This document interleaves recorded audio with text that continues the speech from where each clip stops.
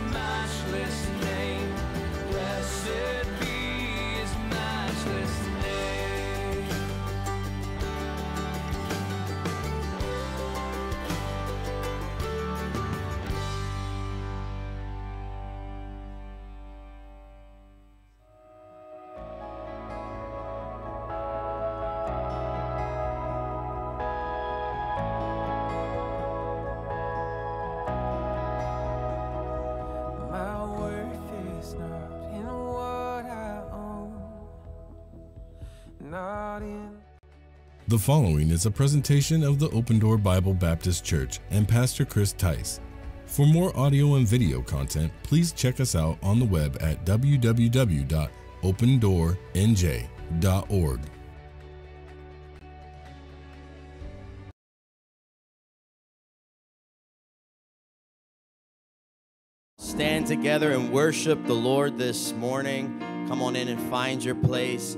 Glorious day. Living, he loved me. Dying, he saved me. We'll sing this song together. How many are glad to be in God's house this morning? Amen. A few of you. We'll try that again. How many are glad to be in God's house this morning? Amen. All right. There we go. All right. Let's sing it together this morning. One day when heaven. One day when heaven was filled with his praises. One day when sin was as black as could be. Jesus came forth to be born of a virgin, dwelt among men, my example is he. The Word became flesh and the light shine among us, his glory revealed. Living, he loved me. Dying, he saved me. Buried, he carried my sins far away. Rising, he justified freely forever. One day he's coming, a glorious day.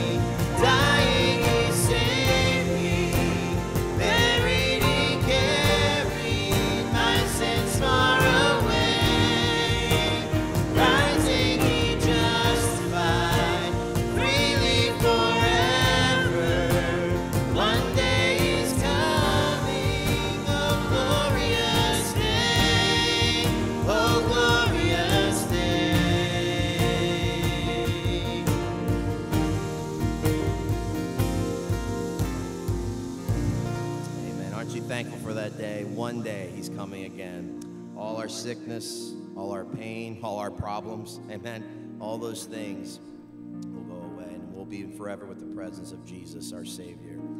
I love this next song. It's really based off a classic hymn, but I love the first verse. There's a river of gladness that pours from Emmanuel's veins. The sinner was plunged beneath the flood and got saved. Since then, I've walked in forgiveness.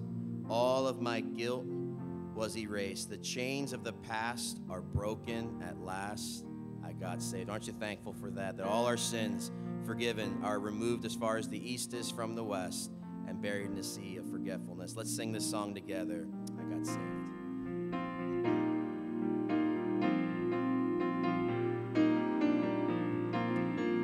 On the first together here, there's a river. Let's sing it together. There is a river of gladness that pours from Emmanuel's veins. The sinner was plunged beneath the flood and got saved. Since then I walk in forgiveness. All of my guilt was erased. The chains of the past are broken at last. I got saved. Oh, I got saved. I'm undone by the mercy of Jesus. I'm undone by the goodness of the Lord. I'm restored and made right. He got a hold of my life. I've got Jesus. How could I want more? Some could seem nothing but goodness. I've tested and tasted your grace. I was so lost till I fell at the cross and got saved. Oh, I got saved. I'm undone by the mercy of Jesus. I'm undone by the goodness of the Lord. I'm restored and made right. He got a hold of my life. I've got Jesus. How could I want more? The love of God, sing it. The love of God gave me His pardon. The love of God won't let me stay the same. The love of God calls me up higher. His will is stronger. That's why I got saved. I'm undone by the mercy of Jesus. I'm undone by the goodness of the Lord. I'm restored and made right. He got a hold of my life. I've got Jesus. How could I want more? Sing that chorus again. I'm undone by the mercy of Jesus. I'm undone by the goodness of the Lord. I'm restored and made right. He got a hold of my life. I've got Jesus. How could I want more? I've got Jesus. How could I want more? I've got Jesus. How could I want more?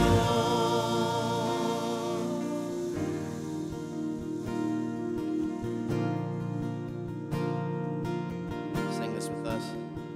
I love you, Lord. Oh, your mercy never fails me. All my days I've been held in your hands. From the moment that I wake up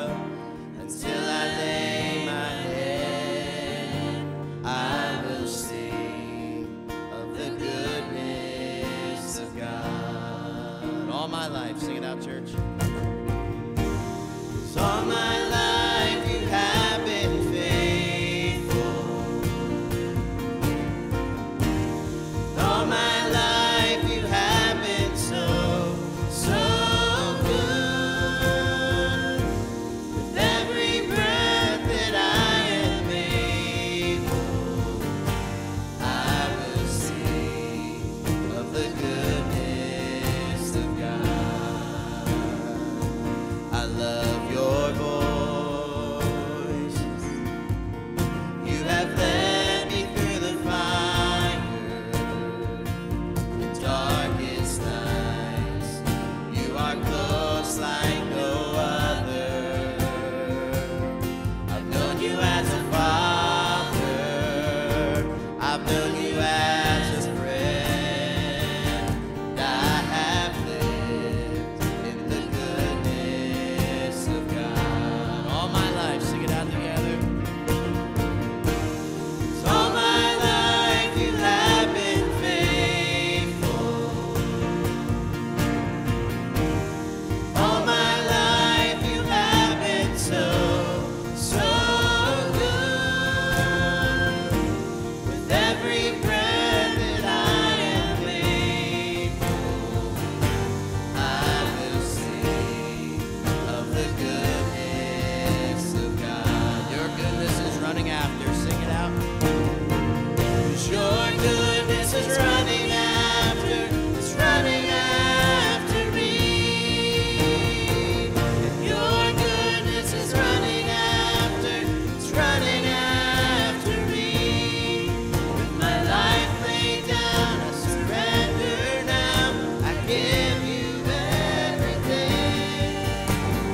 'Cause your goodness is running after.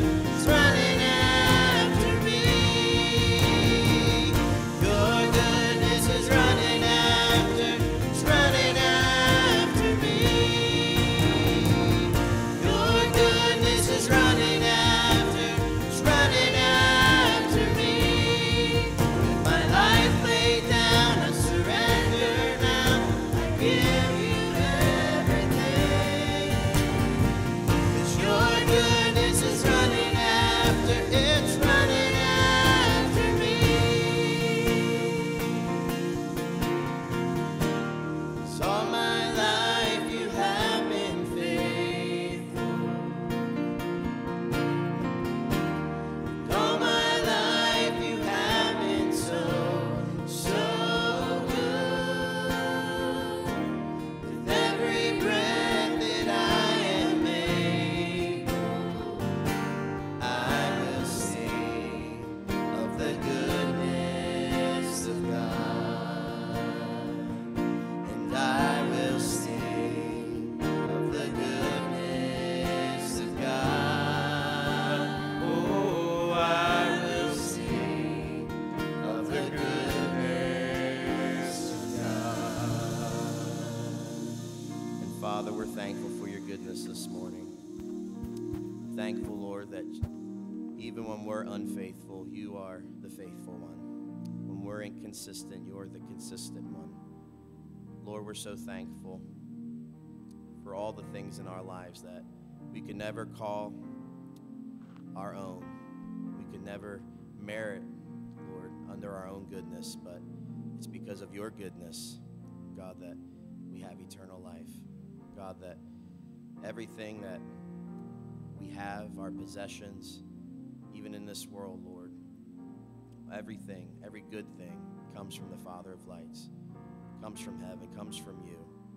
And God, I pray this morning as we, maybe our minds are boggled down by our discouragements, our problems, Lord, everyone in this room, self-included, Lord, we all have burdens that we're bearing.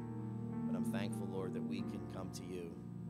We can cast all our cares on you because you care for us. Lord, I pray today, if anyone today, myself included, needs to be reminded of how good you are.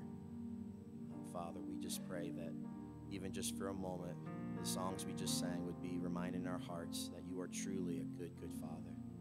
We love you. We thank you. We give you all the honor. We give you all the glory. We give you all the praise. It's in Jesus' precious name we pray. Amen. Thank you. You may be seated. Good to see you today. I have to get used to not saying dismiss the kids to the Children's Center. And I'm thankful for that. We have Children's Center opened up today. And so I'm thankful for just the accomplishment of getting that done and having the kids up there. And if you haven't been up there, hopefully at the end of the service, you'll join us for just a prayer of dedication up in the cabin there. So we're going to finish up a little bit early here so that we can go up there and do that. And I hope that everybody can make it up there. If you have trouble with stairs, there is a ramp on the other side of the building, and we can direct you towards that. But there's a stairwell just on the inside of the building here that will bring us up there. Some of you, if you have kids, you already went up there and you've already checked your kids in. And I know that that may be a little bit different than what you're used to. Does anybody know Sister Debbie Downer and Brother Wet Blanket? You guys, anybody know those? Determined not to be those people, all right? Sometimes when you introduce change to people who are kind of, they don't like any change. How many know change is a good thing? As we grow in the grace and knowledge of the Lord Jesus Christ, we are changed and made more like Jesus. And so there's a growth and change that should be happening in our lives. And sometimes we settle into our comfort zones and we say, I'm just never going to change. I'm just going to be who I am all the time. And again, don't be that sister or brother that when there's new things that you just tend to say, well, I like how things used to be, and I don't like how this is, and I don't like how that is.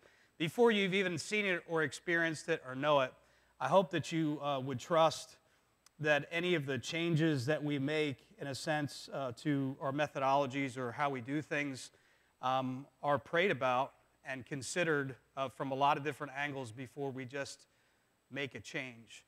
And while that may be not seen and not understood fully at those times, they can be wonderful things when we just all together as a family just agree that we're going to try things even if they're new. I don't know if you're the person at the table that is unwilling to try anything new. It's not always fun to go out to eat with people like that. And sometimes it's like we want to try some new things and do some new things. And those can be wonderful things if we embrace them and understand. There's something, though, that we need to all remind ourselves that will never change, and that is the Word of God and what we believe from the Scriptures. And so when I talk about change, I'm not talking about changing doctrine. I'm not talking about changing the truth of the gospel or the truths of the Scripture. I'm just talking about sometimes the way that we do things. And how many know there is no service order in the Bible that tells us exactly as a church how to gather and what to do and all the elements of that. And I think a lot of times church gatherings should be simpler than what it is, and we complicate it. But what we do want to do with our children especially is we want to give them an atmosphere where they can grow and learn the Scriptures, where they can be loved by different people that will minister to them, and that it can just be an extension of your home as you're teaching them the Word of God, that they're being reminded of that on Sunday mornings. And then we want to create a culture where these kids are growing up, and up there while they have their music, that they're used to being on leading in worship and being a part of that. We're hoping we're going to raise some kids up that are going to, as adults, lead the church. And that's what we're trying to cultivate with our children's ministry, because we know that should the Lord tarry, we need to continue. We need to be strong. And I don't want the strongest history of our church to be when I'm alive. I want it to be after I'm gone. I want it to continue and grow stronger and be better and just grow. And I don't want to be the bottleneck to that. So let's dismiss, Sister Debbie Downer and Brother Wet Blanket and say, yeah, they're not up for membership. We're not going to allow them to become members of the church, all right? So let's remind ourselves of that. If we have a tendency towards that, sometimes we say, well, I'm a constructive critic. And usually people that are real knowledgeable of how good they are at criticism is usually there's a negativity that's there. But the joy of the Lord is your strength. And I'm thankful that we can not just be positive-minded, but truly have joy. That's a fruit of God's Spirit in our hearts and lives, and come together for the purpose of reaching the world for Jesus Christ as a church, and that's our desire. So today, just a couple things. We'll finish the service. We'll have prayer and take our offering right at the end as we usually do, and then we'll all go upstairs. If we do that as quickly as possible without any kind of straggling along the way, it'll help us to facilitate that. And so I hope that you'll join us and come up and see the new space. It's beautiful, and so much that has gone into giving and doing the work and all of those things, and I'm so thankful for that. We're not done yet, obviously, but it's another step, and for me, it's a leap forward as we have taken this big step to just have a space to minister directly to our kids. Thankful for that today. Join me in the book of Titus, Titus chapter number 1. This is the book that we're going through as we talk about a life that's rooted in the gospel and leadership that's rooted in the gospel. And the gospel is the death, burial, and resurrection of Jesus Christ. It's the good news that our lives are rooted in, that we not only are saved by, but that we are sanctified by. We grow in the gospel. We continue to be led and motivated by the gospel, reminded who we are daily in our identity through the gospel. And we never get up to a place in our lives as Christians where we should say, well, I got saved from the gospel, but now I'm sanctified and doing things through my works, through my performance. No, it's always through the gospel and from the gospel that we're properly motivated and informed in the Scriptures. And so that's what we're looking at as Paul is writing this letter to a young man who has been left behind in a city that's a difficult place to minister in.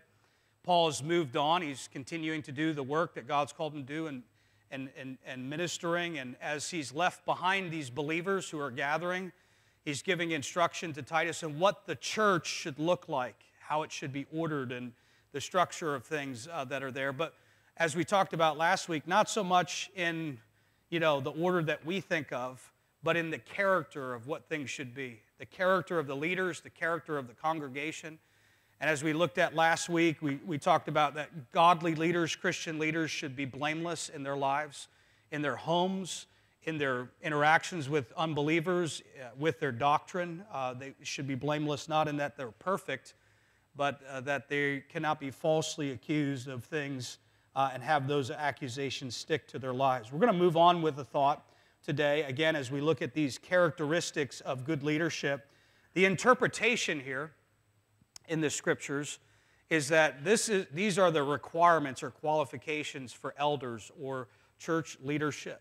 But I believe that the application can be made to all leadership in a sense that all good leaders should desire these qualities. All good leaders should desire to look like this because I believe this looks like Jesus. And that's our desire. Ultimately, the goal in sanctification is that we all look like Jesus. How many know even if you're not in church leadership, you have some form of leadership? You may be a leader in your job. You may be a leader in your home, with your kids, with your family, with your spouse. There's leadership as we mentor people around us. And so I think all of us should have a desire to be good leaders, people that are leading people to healthy growth and change and following Jesus wherever we go as believers. And elders, church leaders need to have a voice here that encourages, and he says also a voice that is able to refute people who are saying things that are in error and things that are not sound in doctrine. Pick up at verse number 5 again of chapter 1. He says, "For this cause, here's the reason that I left you in Crete, Titus, that you should set in order the things that are wanting, that you should ordain elders in every city, as I had appointed thee." And then he gives these qualifications of these leaders, these elders, if any, be blameless, the husband of one wife, having faithful children, not accused of riot or unruly. And we said these men should be blameless in their homes. A bishop, again, he says, must be blameless as a steward of God, not self-willed. They should be blameless in their character, not soon angry, not given to wine. No striker, not somebody who's looking for a fight, not someone who's looking for just money. They're always out for themselves. But a lover of hospitality, a lover of good men, sober-minded, just, holy, temperate, and holding fast the faithful word as he hath been taught. This is blameless in their doctrine. We said that he may be able by sound doctrine both to exhort and to convince the gainsayers. You see at the end of verse 9, it gives kind of a positive and a negative in the voice of the leader. He needs to know how to encourage with his preaching and teaching. But he also needs to know how to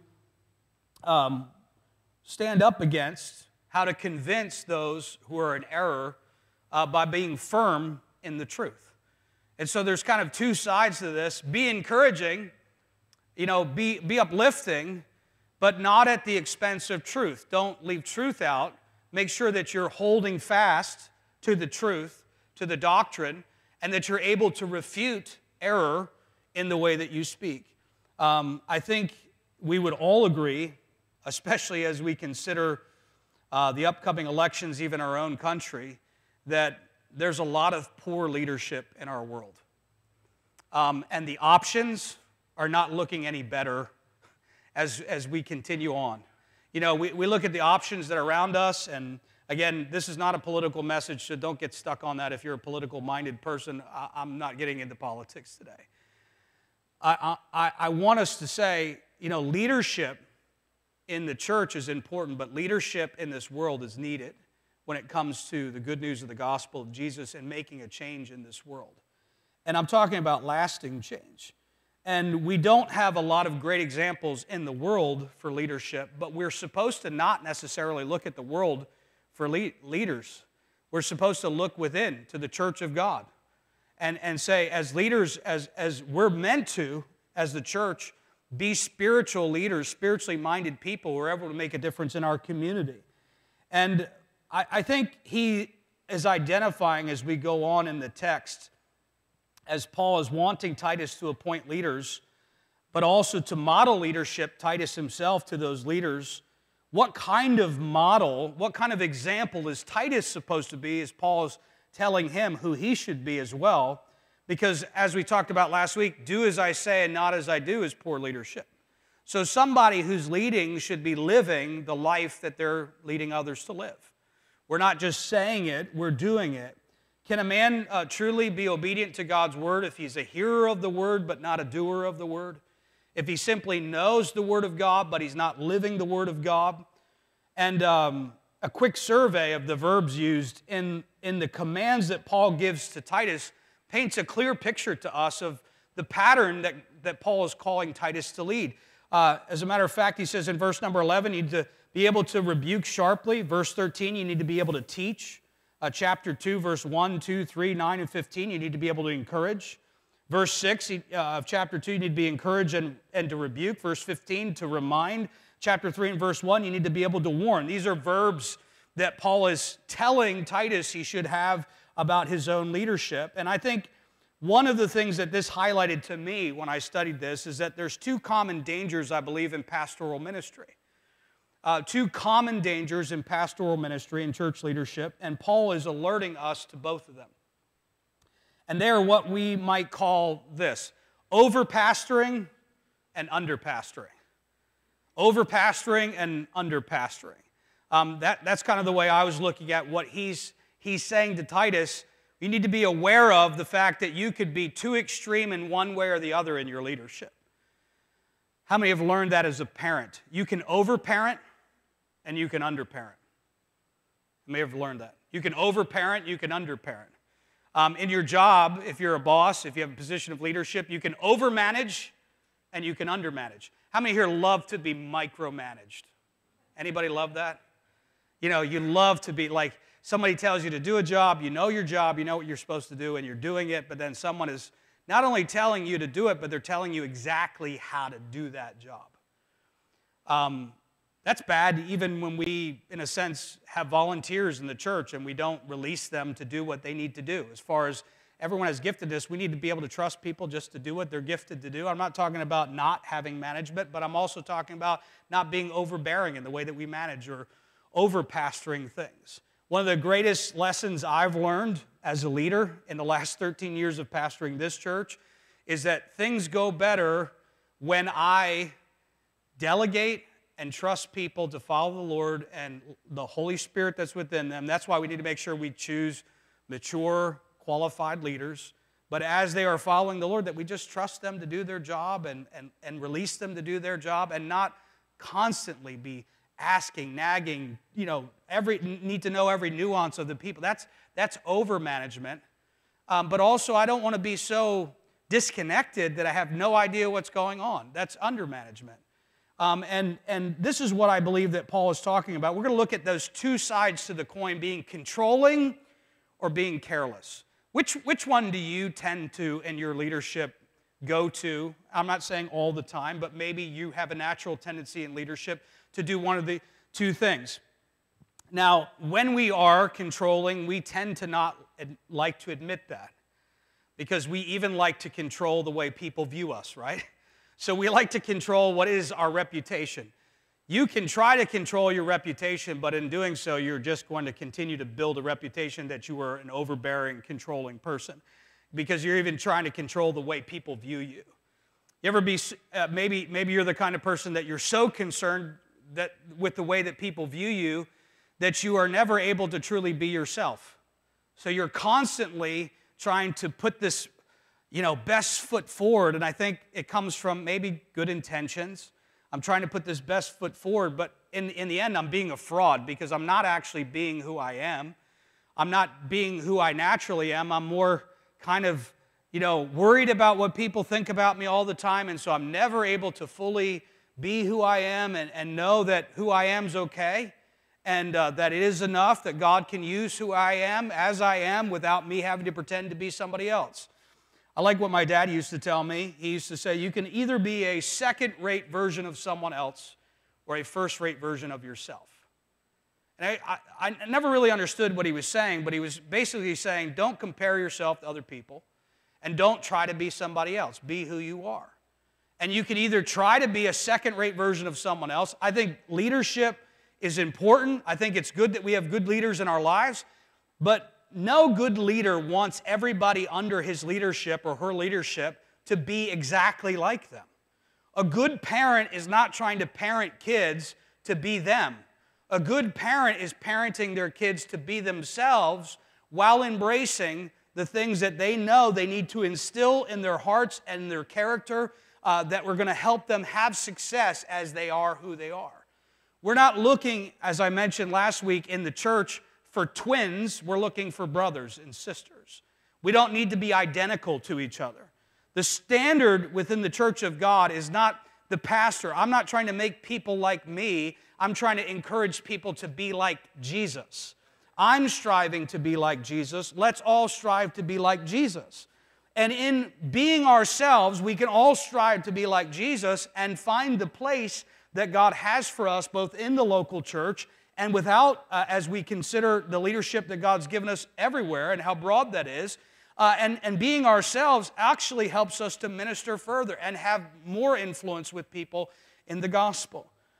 None of us want, I think, to be controlling, but some of us have tendencies. It has a lot to do with perhaps your upbringing. It has a lot to do with insecurity. How many know that when you're overbearing and insecure, when you're overbearing, it's because you're insecure. It's because you're not really able to have self-control, and so you're trying to control everything else while you're not controlling yourself. And I think sometimes we become sensitive to controlling areas outside of us instead of learning to embrace the control that the Spirit gives to us inside. Because the fruit of the Spirit is self-control. The ability to control oneself is not found in greater discipline. The ability to control oneself is found in greater devotion to Christ and the fruit of God's Spirit. And I'm not saying discipline doesn't help. The Christian life is a disciplined life. Don't get me wrong. But it's not just discipline. It cannot be done apart from the power of the Spirit of God. And so we need God's Spirit. And so over-pastoring, as I would refer to myself in leadership, is what happens when a pastor or leader exercises too much control in the life of a church. I think I mentioned this last week. If not, I meant to. But I think one of the reasons why sometimes leaders don't want to be involved in church is because you have one leader trying to lead everybody instead of a leader that's producing other leaders and desiring to raise up and encourage other leaders to be leaders.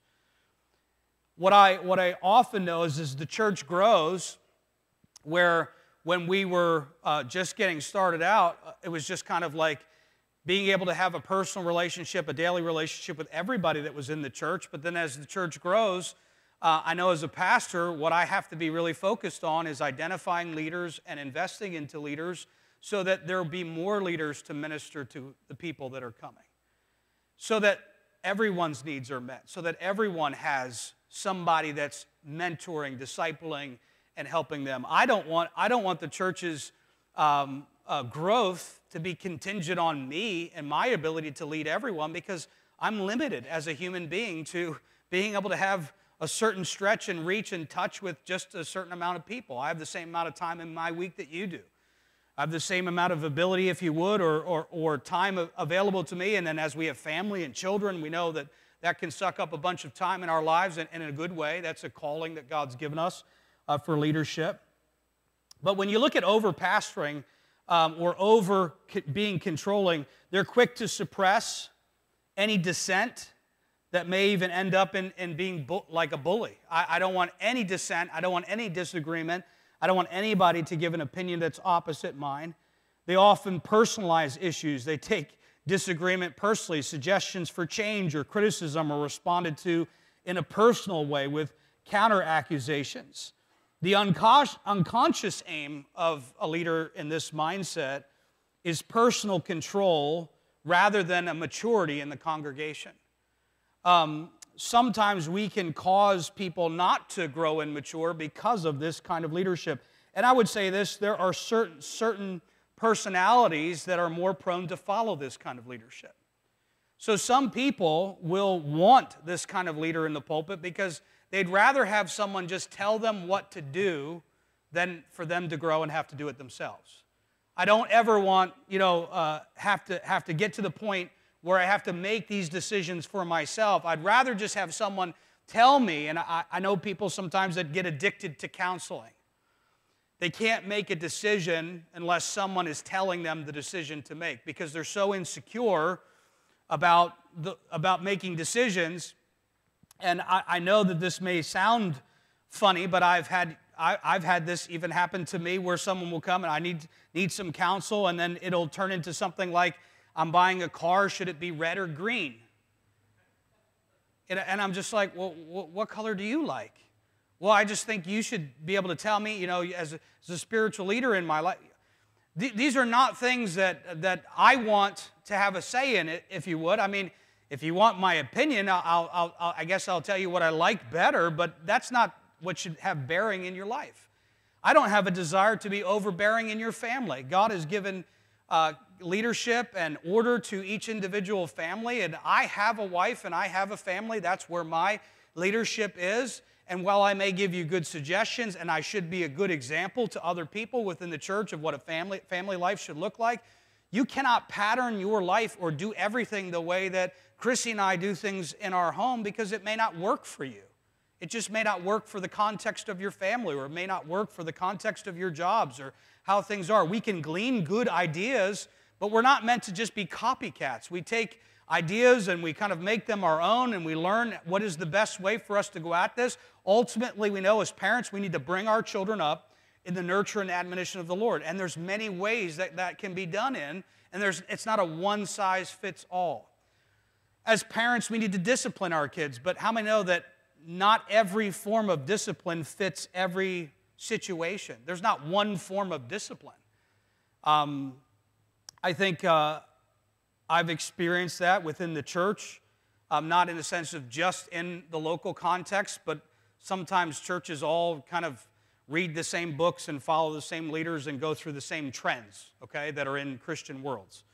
And so like this book on parenting becomes very popular. This book on marriage becomes very popular. It almost becomes like the Bible to evangelicals. And they'll read a book and they'll say, oh, read this book. And while it's good that we should maybe get some good ideas on parenting, not every suggestion is we understand it's not a command from God for us to do that. If it's not in the Scripture, I can take some advice, but I don't need to make my family look like somebody else's family to be success.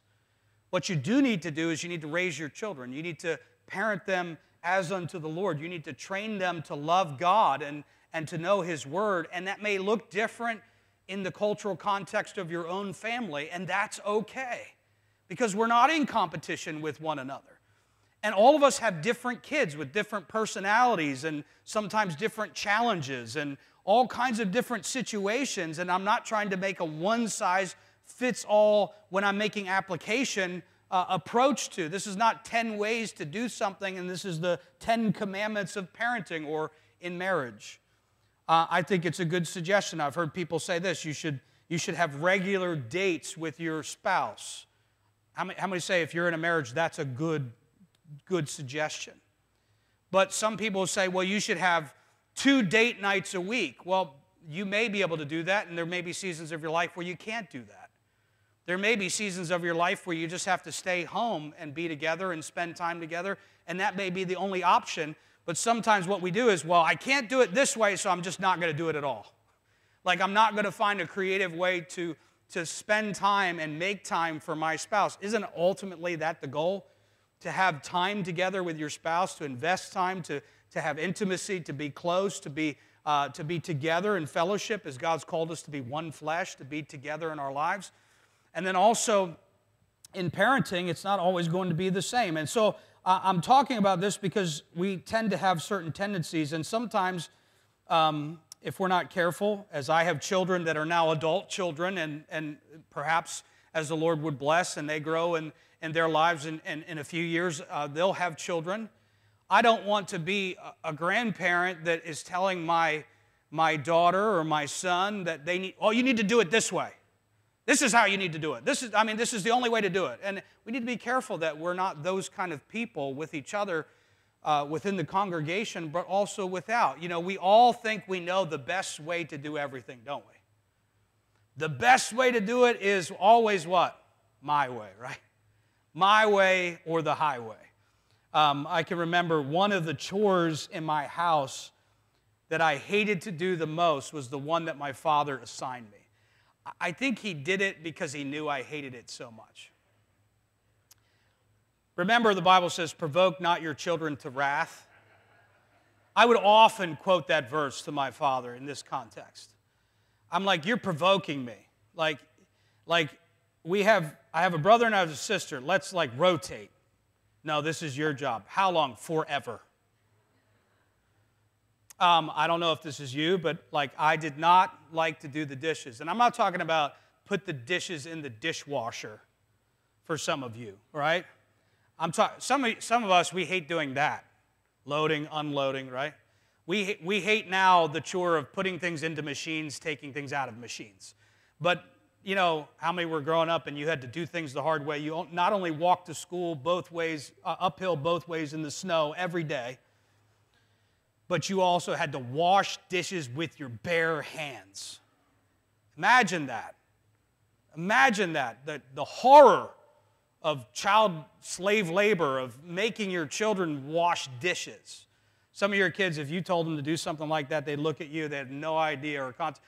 I mean, I was a young boy when I had to do it. But my dad had this, not only did he want me to do this job, but he wanted me to tell me exactly how to do the job. So I'd be washing the dishes and he'd say, that's not how you do it. I'm like, what are you talking about? It's getting done. I'm doing it. Well, you're running the water. You're wasting water. I'm like, where's the water going that I'm wasting? You're wasting it. You're wasting it. I'm like, have you ever timed yourself in the shower? I know, I'm wasting water by washing the dishes, but you're watering your whatever outside, and that's not a waste. But we have, we're wasting water, or I wasn't, doing the proper order of rinse, scrub, post-rinse, dry. It wasn't in the right order of all those things. My dad's in heaven, so, as in a sense of, he's not going to come back. If he was alive, I'd probably be afraid to talk about this. So, can't do anything now, but the whole idea is, we know what it's like sometimes to know the best way to do everything and how to micromanage. Now, I think I needed to learn a good way, a good process to do that.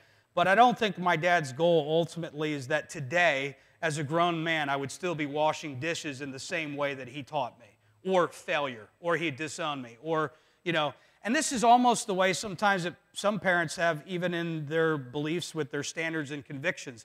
As soon as their children develop their own, it's like they've compromised. They got away from the Lord so much, now we can't even fellowship with them.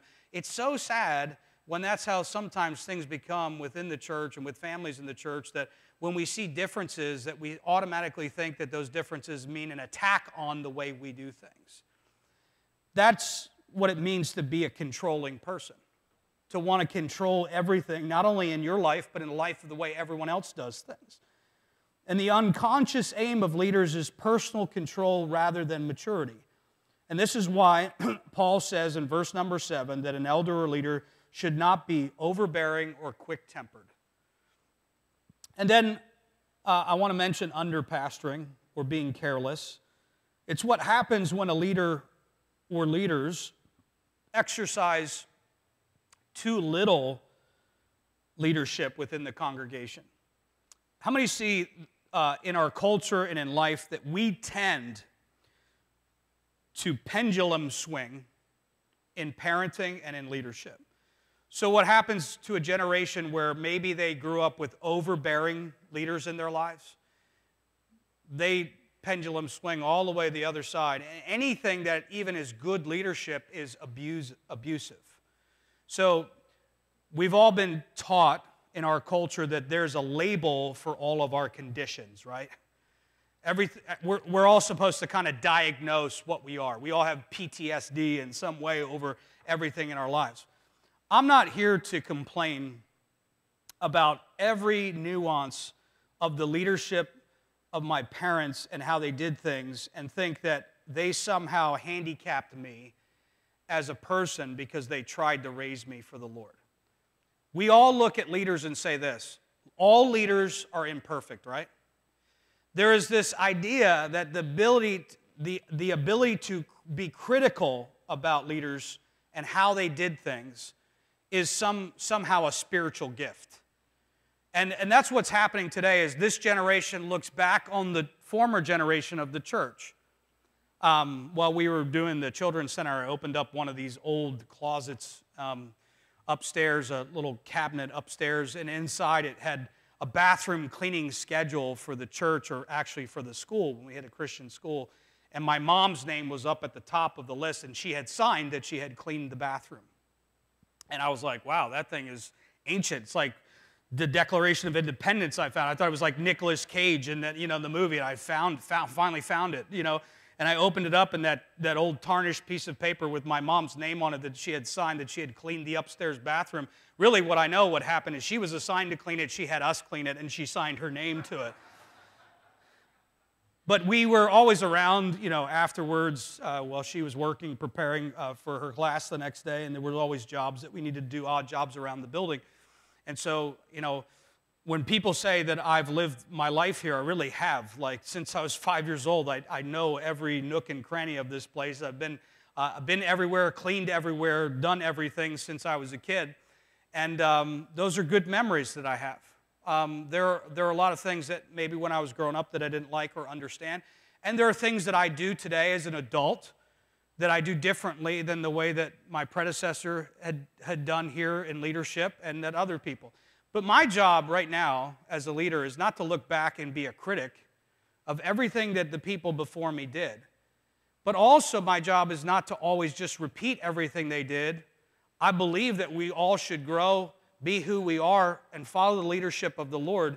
Success is not being identical to someone else. Success is following Jesus and leading in the church in the sense of your calling according to the Word of God, but also according to how He leads in the culture of people that you're leading to the honor and glory of the Lord. It doesn't always look the same. Some things change. As you go upstairs today and look at the families or the children's center, you probably will say, I'm glad that things change because this looks so nice, and not too long ago it didn't look so nice. So thank God for change. Let's not be the people who, like when the second temple was built, the Bible says the young men rejoiced and the old men wept because it wasn't as good as the former temple. It wasn't as great as, I remember the good old days when things were a certain kind of way. We tend to romanticize the past. We tend to think that things were better than what they were, and sometimes we get stuck in the past so that we don't have to do anything about the present. We only want things to be the way that they were, and I don't believe that that's good leadership either.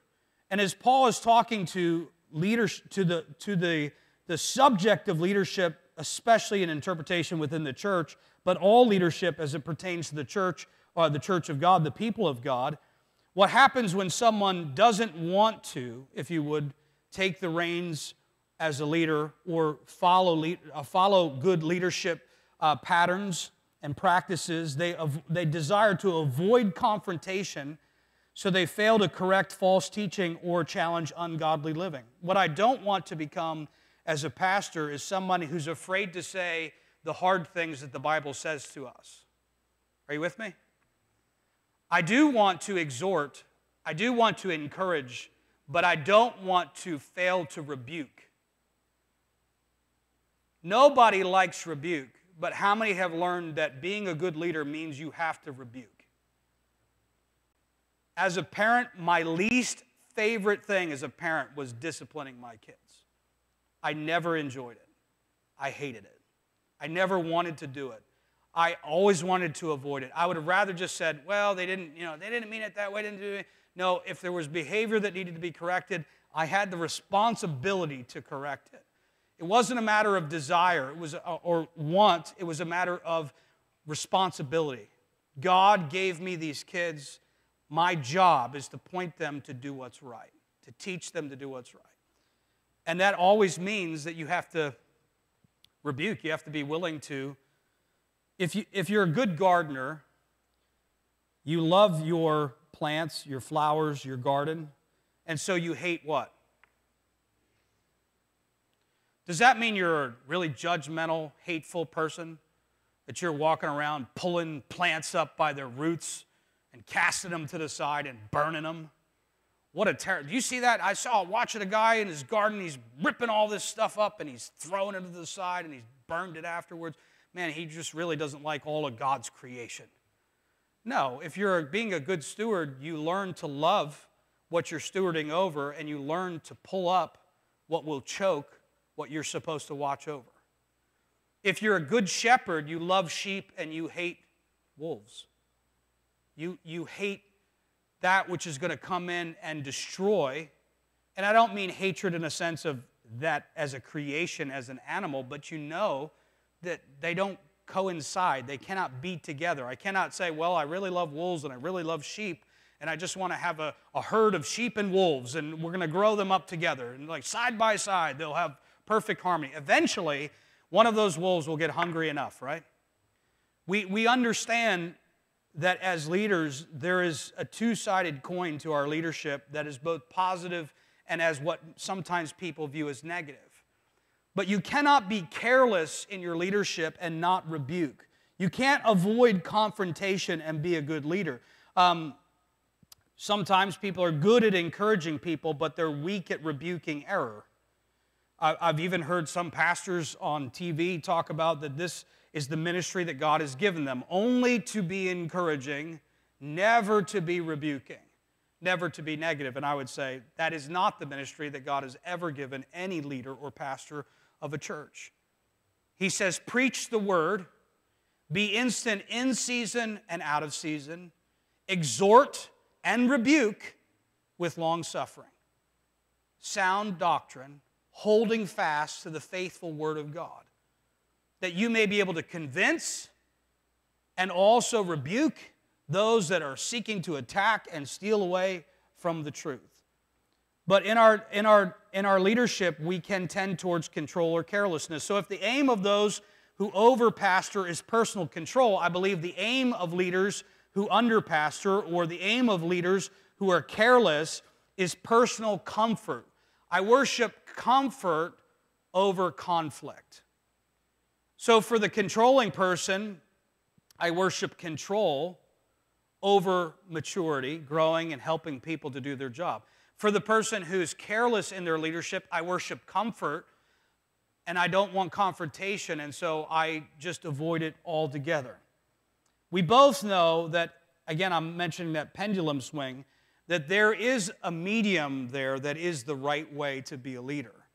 In between those two, both also understanding that those two areas overlap in my leadership. While I recognize as I go down the road of life that there's a ditch on both sides of the road, I don't want to go from one ditch to the other. I want to stay on the road. So in pendulum swinging, let's be careful that we don't go from one extreme to the other. If you had overbearing leadership in your life, don't pendulum swing to the ditch on the other side of the road and careen into the ditch of carelessness and not parent your children because you had overbearing leaders in your life.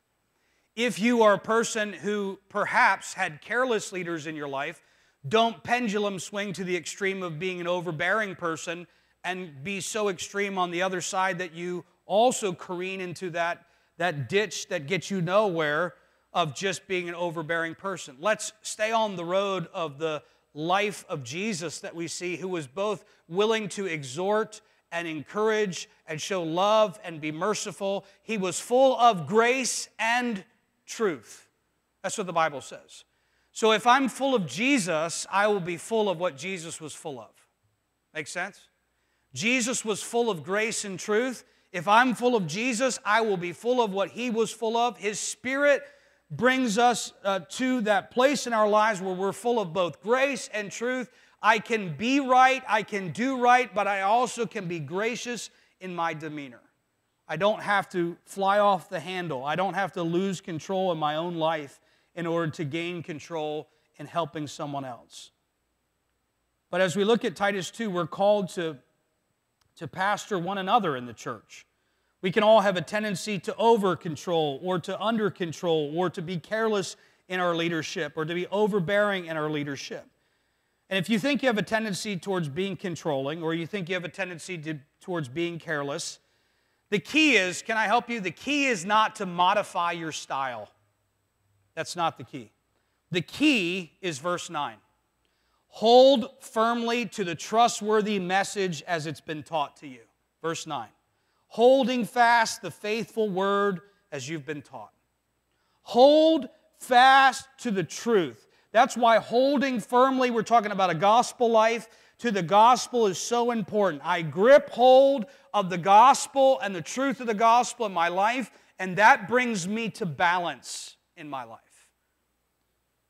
So what is it that drives someone to be controlling? Well, Proverbs 4:23 tells us to keep our heart with all diligence, for out of it are all the issues of life. Literally, the rivers of our life, what comes out of us. For out of Jesus said, the abundance of the heart, the mouth speaks. I often describe it to our church in this way: what's down in the well comes up in the bucket. So it didn't slip off my lips. It didn't slip into my mind. It was in my heart, and that's why it came to my mind and out of my mouth.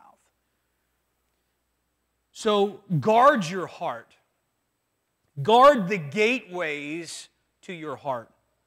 Not only are the gateways to your heart the five senses of your body, as they are the gateways to our soul. What we see, the monkeys, right? See no evil, speak no evil, hear no evil, do no evil. You know, we understand in our lives, while the five senses are gateways to our soul, often the five senses also tell us where our heart is. They are gauges that tell us, like the dashboard lights on your car. How many know it's not a good practice to see a check engine light and just put a sticker over it? Well, I don't see it, and so things must be okay. We all do that, right? The check engine light, oh, that's nothing. That's nothing. I don't even know why they made it, because all of us, we look at it, it'll go away. You know, when I turn it off, it's not on. When I turn the car off, it goes away. So it only is ever on when I'm driving. So it's okay. No, the lights are there to remind us that there may be something that needs to be checked out. And if we don't do something now, we may have catastrophic failure later. You may say, like the devil kind of slipped into Eve's mind, you will not surely die. It's not going to bring catastrophic failure for you now. But she was never considering how what she was going to do in disobeying God was going to affect her, her husband, or down the road, everybody, all of humanity. And this is why holding firmly to the gospel is so important. Our behavior goes wrong when our thinking about God and desires for God go wrong. Our behavior goes wrong when our thinking about God and our desires for God are misaligned. Have you ever had this attitude towards God? And I see people all the time. Well, I'm just living a good life, and so I'm going to have God's blessing on my life because I'm doing these things. I'm doing these things because I want God's hand of blessing on me. Can I remind you that we are blessed of God with all spiritual blessing in Christ Jesus? I'm not blessed because I'm being good. I'm blessed because I'm in Jesus. I'm glad that God doesn't go, oh, what'd you do yesterday? No blessing today. Oh, going to take my hand of blessing off of you. No, that's not our God. How many know a good parent doesn't look at their kid and go, oh, you messed up yesterday? No food today. Not going to bless you, not going to meet your needs, not going to supply for you. How many thankful that good parents don't do that? Good parents are faithful to be a blessing, to fulfill the responsibility, regardless of the performance of their children. They continue to love them and nurture them and lead them. It doesn't mean they enable their bad behaviors. It doesn't mean they don't discipline them, but they don't withhold blessing. God is never withholding blessing from the lives of His children. We are blessed with all spiritual blessings in Christ Jesus. I'm not saying that we cannot better enjoy the blessings of God as obedient children, because to be an obedient child of God, to be a follower of Jesus Christ, gives me access to enjoy the blessings, all the blessings that I have in Jesus, to enjoy them, but God doesn't remove them. How many thankful that eternal life is in Jesus? And regardless of your performance, God is not removing the life that He's given you and all the blessings that are attached to it. And I've had my views of God in many ways misaligned when I viewed God that way. Well, God's going to bless me if I do this, and He's not going to bless me if I do that. I'm thankful that that old covenant way that God dealt with humanity is gone under the new covenant, fulfilled in Jesus Christ, not on the basis of our works or what we've done, but now in Jesus. I am blessed because I'm in Jesus. I'm not blessed because I won the lottery. I'm not blessed because I got healed. I'm not blessed because I got what I want. I'm blessed because I'm in Jesus. Prosperity gospel blessing is also a bad way to look at Jesus. In other words, I'm always giving to get. I'm only giving, well, the offering plate's going by today. If I don't put my 10% in, then God's not going to bless my... No, God's going to continue. God's going to continue to bless us and provide and meet our needs. But I'm going to tell you, you're not going to enjoy the Christian life if you are holding a tight fist on your possessions and never releasing to give to God and to God's work and to fulfilling the purposes of God's kingdom on earth right now until He returns. You are never going to fully enjoy what you have until you give to God everything. When we put all that we have in God's hands, all that we have just multiplies and becomes better. And I don't even mean that in the sense of your bank account's just going to multiply and become better. If you're thinking that God is a lottery ticket, then you are looking at God all wrong. God did not come to give us what we want. He came to give us His heart, His mind, His will. Prayer is not getting God to do what I want. Prayer is getting my heart aligned with God and His will and asking Him to help me desire what His will is in my life and in this world. And this is why holding firmly to the gospel is so important. People who are overbearing or controlling because they want to feel like they're in control. How many have learned that that's an illusion? You're not in control of your life. You're not in control of your next breath. You don't know what's going to happen next. And they're trying to prove themselves to other people through their actions, through their performances, almost because they were taught, even through a bad theology, that you prove yourself by your actions, by your performances. And so not only do they judge themselves through that lens, but they judge everybody else by how they're dressing, how they're acting, how they're talking, what they're doing, and they're always, you can never make that person happy. They're always undersatisfied with your performance. And here's the reason why. They have not embraced the truth that God is great and that He's in control. You know who is in control? God. Again, the key, if you're a controlling person, is not to modify your style. The key is to embrace the truth. Hold to the truth, the gospel that says this: I'm not in control, God's in control, and I can trust God to control what I can't control.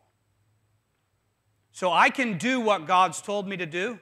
Well, what about this? Well, what about if this happens? Well, what if, I don't know if I get there, if this is going to happen, or that's going to happen, or if this is not ready, or that's not. What about, and my mind is just trying to control. No, God is in control. And I'm going to do what I can. I'm going to do all that I've been given responsibility to do. And all the things that cause worry and fear and anxiety that I can't control, I'm going to let God, who is in control, take care of those things, because He will do a far better job than my worries and frets and fears and anxieties. How many have learned that your anxiety and your fear has not added 1 ounce of goodness to your life? It's a detractor. It takes away from your life. It robs you of relationships. It hinders your relationship with your spouse, with your children. It hinders your relationship with the church. It does not help. It is not something to hold on to. It's something to let go, confess, repent of, and turn away from it. And by the way, sometimes it's something that you're habitually stuck in and you need help with. You need to talk to somebody. You need therapy. You need somebody to help you with that situation. You can't pray everything away. Some things you need to do things about. How many have learned that? Some people say, well, I got this condition, I'm just going to ask God. Well, ask God, but also do what you're supposed to do. Fulfill your responsibility. God didn't give you hands so that you could only ask Him to do everything. He gave you hands so that you could get busy doing what He told you to do. And He's not going to do everything for you because He's a good Father. He's going to let you do things. He's going to let you fail and learn. He's going to want you to take a step of faith and fall flat on your face. And again, I would rather move and fail than never move. I would rather learn through my failures than never do anything. They may believe truths in theory, but they do not hold them firmly in their hearts, and this is revealed in moments of pressure. And then lastly today, what is it that drives someone who's careless? We're talking about control and carelessness. Let me finish with carelessness. What is it that drives someone who's careless? Well, people who are careless because they fear the rejection of other people, or they crave their approval or want to be liked. It's what the Bible describes as the fear of man that brings a snare, because fear has torment. They may be careless because they want a comfortable life, so they avoid the hard things that are involved in leadership. They pride themselves, perhaps, in only being encouraging, pride themselves in only being positive thinkers, and they never handle weeds in their life. They never handle the things that they're supposed to in their life. So what is the cure to this? Again, it's not changing your methods. The cure to this is they have not embraced the truth that God is the glorious one who should be feared. When I fear God, I have no need to what? Fear anything else. But if I'm afraid of everything else, it's because I'm not really fearing God.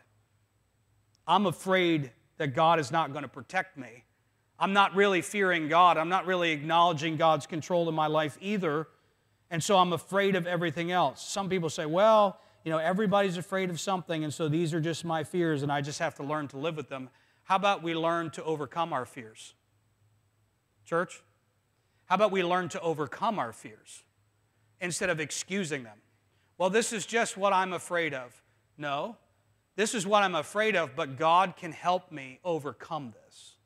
I don't always have to be a person that's locked up in my heart and mind because I'm afraid. Everything that God calls us to do brings some fear to us when we have no experience.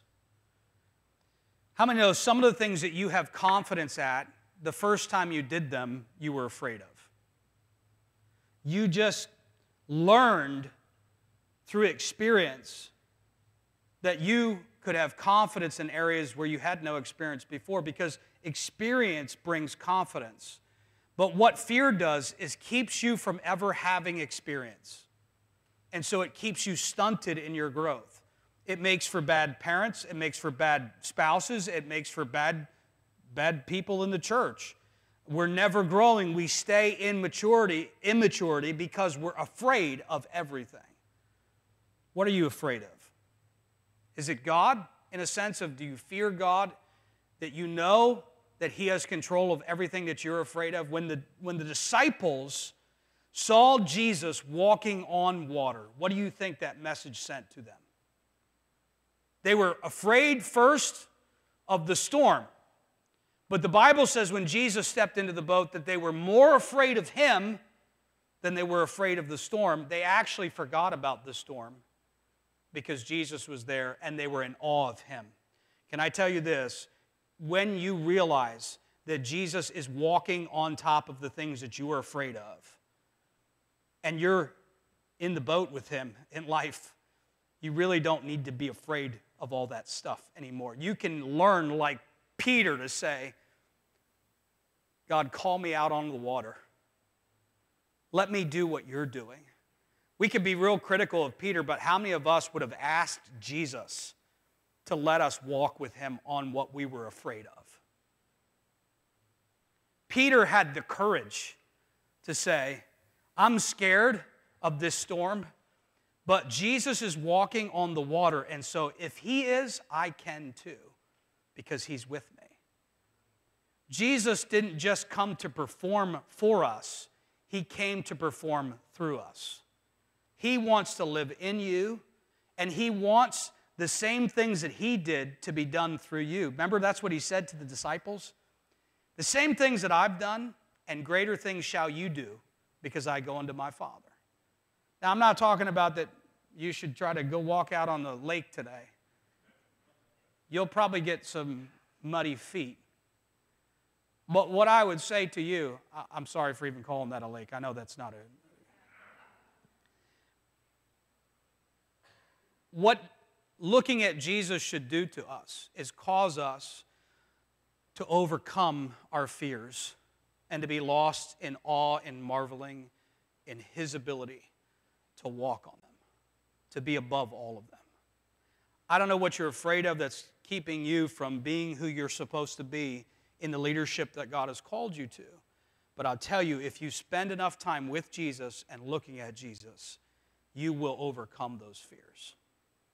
You'll stop being afraid of stuff, and you'll start being in awe of your Savior, and it'll help you to say, Jesus, help me to walk on what I'm afraid of. Without you, I'd sink. Without you, I wouldn't be able to do this, but with you, all things are possible. I can overcome in this situation. Leaders need to disciple themselves with the gospel before they can disciple others. It doesn't mean that they need to be perfect. Progress is what the mark is, not perfection. Progress is required, perfection is not. I hope that you'll take that away. With all of us as believers, what's required in us is progress, not perfection. So here's the ask today. Are you progressing as a believer? Are you growing? Or has it been some time since there's been any marked growth or transformation in your life? I'm not talking about outward performance. I'm talking about what you know in your own heart.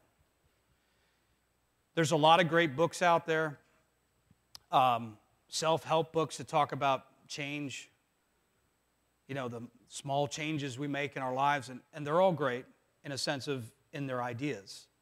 But let me tell you, what I'm talking about is not self-help. I'm talking about the powerful presence of the Spirit of God in your life to help you to overcome the things that are in your heart that He knows are there, that are just keeping you from being like Him. When I look at Jesus, I don't see fear.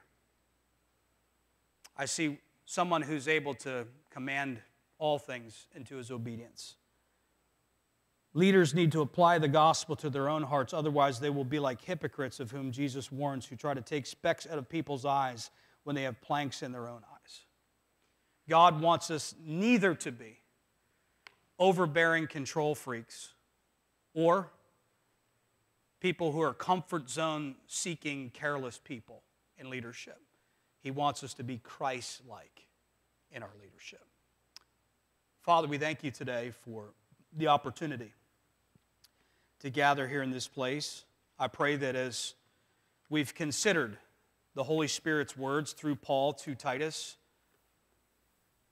to all of us, not just the church that was at Crete, and to Titus who was there, setting those things in order and calling the church there to these instructions that are Holy Spirit given and now the canon of Scripture for us to obey and submit to. As we've been given this call to leadership in all of our lives, I pray for husbands and wives and parents, moms and dads and grandparents and friends and bosses and managers and God, all of us today. We have some area of leadership. And I pray that within the church, as we're organized and we have leaders, that we would all desire, not perfection as we cannot ever become perfect until you return, but progress.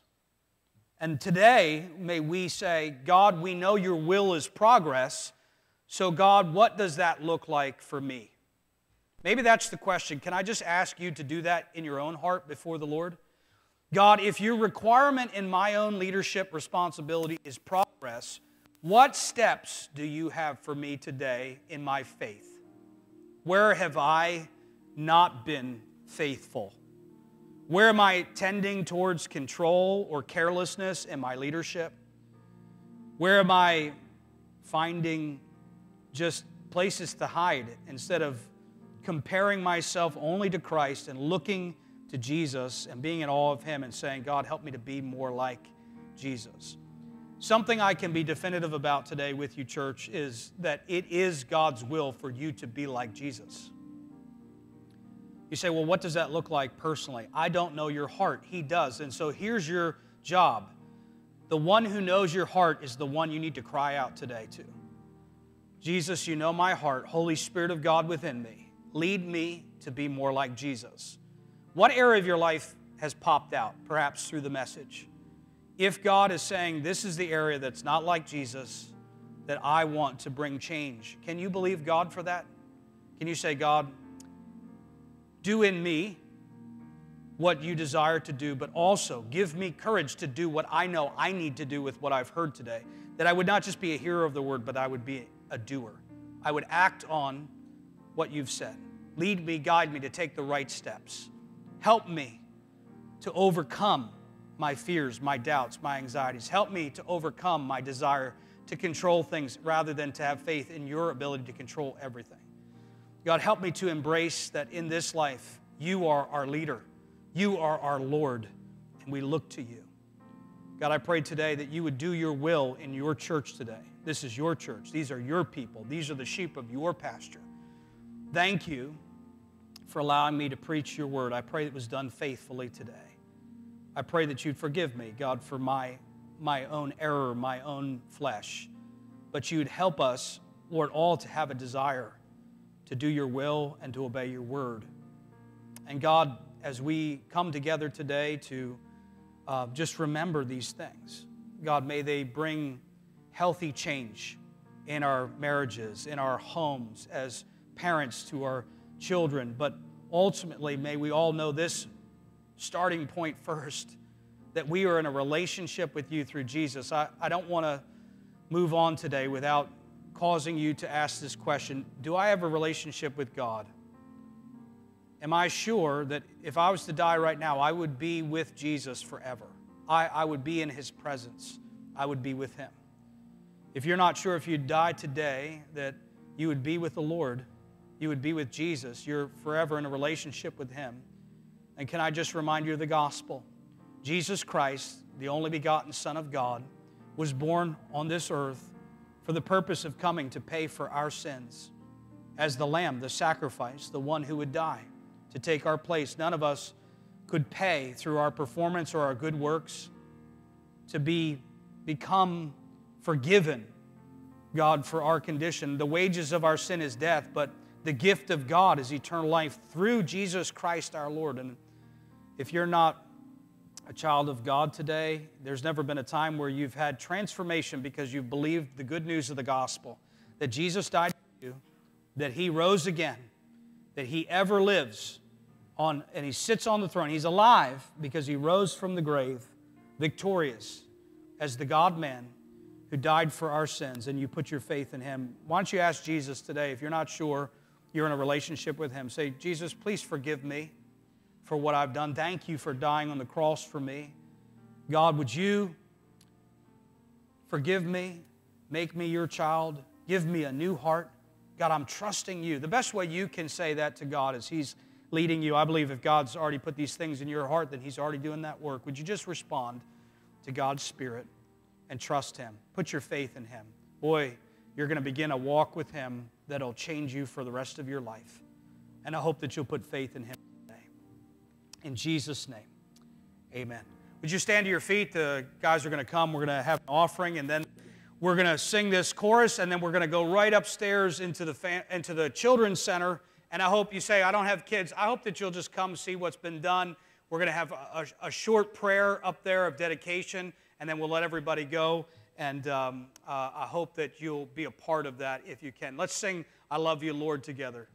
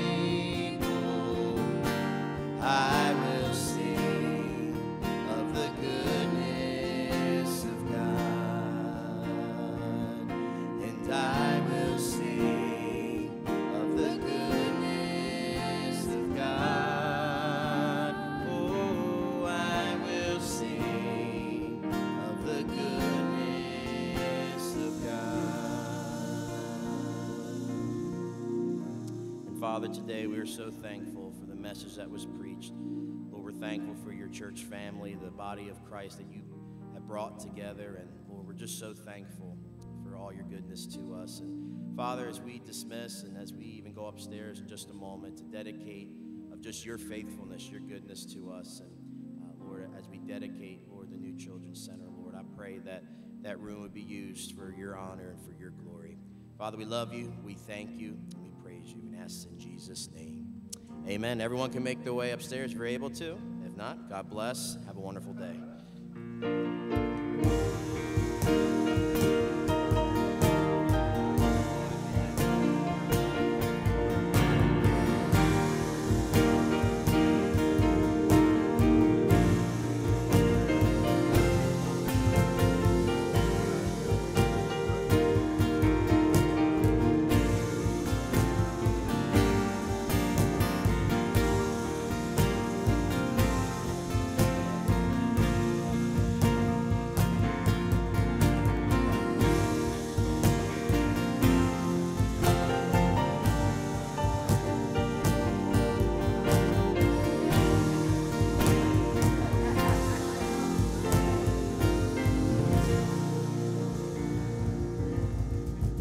God has used this ministry in any way to be a blessing to you, please take a moment to send us an email to info@opendoornj.org.